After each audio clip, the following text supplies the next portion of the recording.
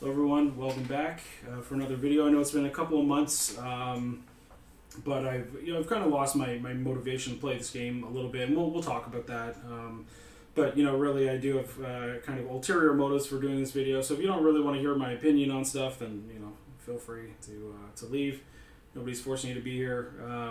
But I will talk a little bit about kind of the state of the game and what I'm doing as an alternative. This video is timely for me. I need to post something by the end of the year to keep my YouTube partner status, and I want to keep being able to claim my computer expenses on my income tax. So that's kind of the reason for the timing of this video. Again, I haven't really found the motivation to play recently. The one thing that I do maintain is a little bit fun about D2R is grail hunting. For those unfamiliar, grail is trying to find one of every item in the game, obviously set and uniques only. Some people do grail to include runes as well. Some don't. I don't think it really matters. We're probably not setting any records here anyway, but grail hunting is fun. The online component of this game, it's just become it's ladder reset, play for 3 weeks, dead game. And that's because they seemingly put no effort into the game whatsoever. I can't lie. This most recent, whatever, the 22 Days of Terror, like, Blizzard should be embarrassed with themselves. The fact that they actually put a press release out to announce this thing, honestly, there might have been more work gone into the press release than the actual, development of these 22 Days of Terror. It was just, absolutely abysmal what they've done. To think that they've just, tweaked some minor fucking game mechanic, and it was, I was reading Reddit, and I'm going to be honest, the community seemed excited about it. I didn't continue reading Reddit, but, I feel that this event was a massive letdown, and I would have to imagine that most people do too. Double the life day, as if you can fucking die in this game anyway. Double the life, more melee damage, more magic find. Just absolutely pitiful. It requires absolutely no development work on their end. 24 hours of cows, and then 15-minute terror zones. They said it was going to be festive, and then there was absolutely no, whatever. There was no festivity at all. They didn't put fucking Santa hats on the cows or anything like that. They didn't do anything that required any actual development. So it was a pretty big letdown, and obviously, this game, it's just ladder resets and that's it now. And this game has survived on nostalgia for so long, and now obviously they're doing nothing because D2R is coming out. They just do, their method of making money in this game is not to attract new users. It's just to ban botters. And then put the game on sale, hope that the botters buy new keys, and rinse and repeat. So a little bit disheartening on the D2R front. Now that said, this game, it was such a great game for so long, and they could have kept it great if they put any effort into it. But obviously they moved on to D3, which people didn't really take a liking to, and now they're moving on to D4, which I'm sure they'll find some way to fuck that up as well. So, down on Blizzard, I think rightfully so, and I think most people are. Except one of my friends, I always make a joke that he is the best hopium dealer in the world, seemingly endless supply of hopium for that guy. He still thinks Blizzard is going to do, great things, and then they do this 22, Days of Terror and just absolutely fall flat on their face and disappoint all of us once again. So, if you're like me, struggling to find motivation to keep playing the game, try Grail. Grail is fun. No online component. You just play offline, and that does add.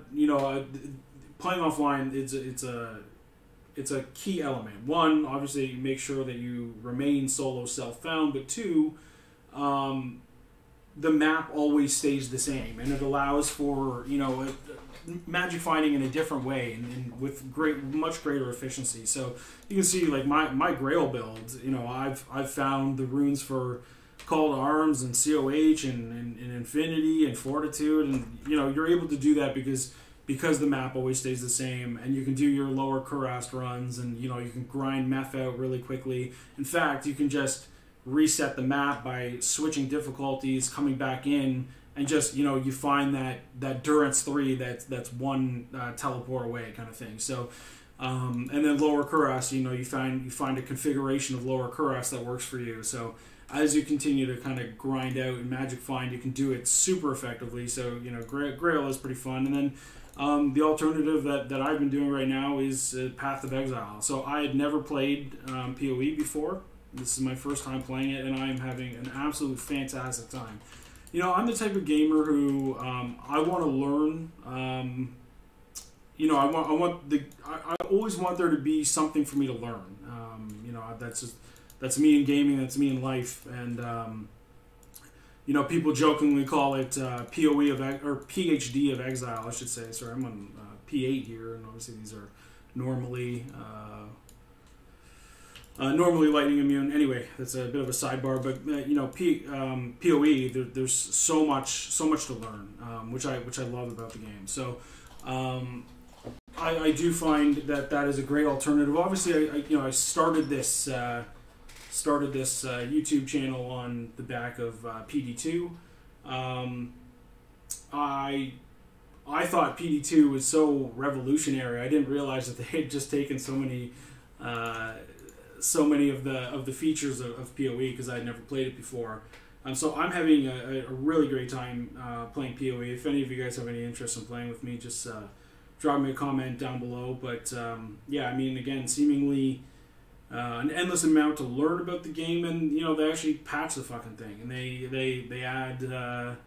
add new elements to the game that keep it fresh and exciting. So I'm excited to continue playing that. Maybe some YouTube content on PoE in the coming months. I simply, I don't know as much as I need to know. Obviously, my YouTube channel, again, PD2, but started out really from a educational and, that kind of standpoint. So I'm not at a point in PoE where I feel I can educate anyone. I'm still learning, and I do feel that there's a need for certain types of content in PoE because it is... I think at this point, the game's been out for quite a while. So if you are a newbie, it's hard to find like basic educational content. I don't know, maybe if you went back years, you could find that kind of stuff. But I do find it a little challenging, just starting out as a newbie in PoE. The other thing that I kind of like about PoE is following a guide does not really serve you that well. Like, it helps, like, kind of, get you across, to a point where you can play the game and kill monsters and all that kind of stuff. But really, the variations in gear, make a huge impact on the build. And so if you think you can just buy the same gear as the top guy and not worry about all the modifiers that are on the gear and all that kind of stuff, then you're going to struggle. So that's something that I've really come to like about the game as well. Like, you have to theory craft, and again, theory crafting is kind of that's the element of video games that I really like. And that's another thing about this game that has just become so stale. Like, there's no variation to the hammered in. There's no variation to the lightning sorceress. You wear your griffins, you use the skill, you get your infinity, and now obviously the Sunder Charms made the game even fucking easier. By the way, there was another rant that I had. I found, why did they put these Sunder Charms in the game? Like, they instead of doing a balance patch and making classes better, they just made the game easier for everyone. And then they made obviously they had an issue on the first couple of days after which again is just fucking, it's so embarrassing for Blizzard, right? Like, they're so bad, but they accidentally made it have 100% drop rate, so like everyone had a Sunder Charm on like day 2 of the new ladder. Like, just pure embarrassment. Why did they make them? Why did they make them so accessible? It just put some effort into balancing the fucking game. Make some builds better, make some builds worse, add a little bit of variety. I think a lot of people would be very happy with even that minimal amount of effort from them.